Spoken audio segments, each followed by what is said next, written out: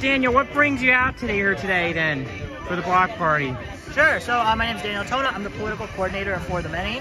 But obviously I support our Homes Are Not Hotels campaign. And it's basically saying that, we want to regulate short-term rentals. It's like the Airbnbs and Verbos. We want to make sure that they register with the city and that they pay a fee.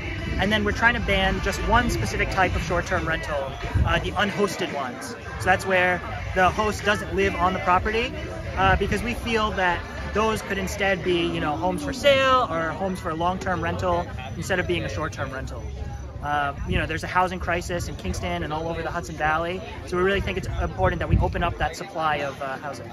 Now, is the problem you're seeing more with like homes, or is it apartments too, or is it both? It's both, actually. There's if you can actually go to Airbnb.com right now and then click around, and you'll see that there's a whole bunch of entire homes that are listed, but then there's also entire apartments listed.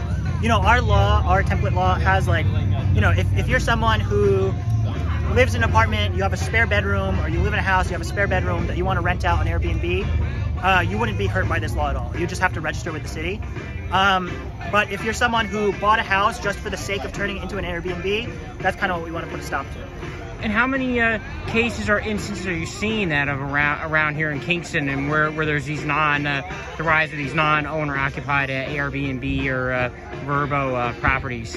Great. Yeah, I could get you the exact number, but there are dozens of these Airbnbs and Verbos all over the city of Kingston, and the majority of them are unhosted, so the host doesn't live on the property. Or then, remember that, where you were just talking about about the platform and the accountability and.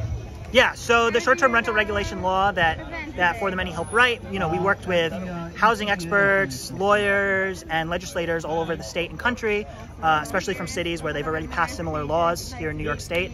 And, we were told that some of the key things that need to be in the law to make it effective would be you have to create a registration system that's easily accessible online, where people who want to be hosts of Airbnbs can register with the city. You need to get data sharing with Airbnb and Verbos. That's required in our law, that they share some of the data with the city, so the city really knows what's going on.